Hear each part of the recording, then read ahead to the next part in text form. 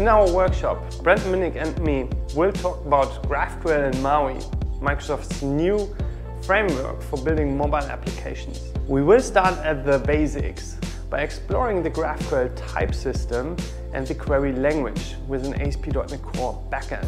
We will look at patterns and best practices, but we won't just accept them, but look at the whys and hows. As we have a better understanding about GraphQL, we will look at Maui and explore how Maui can help us building data-driven reactive applications for our customers. This workshop will dive deep and is for front-end and back-end developers, as we are taking both perspectives to really understand the challenges we are facing in building modern applications for a cloud-first, mobile-first world.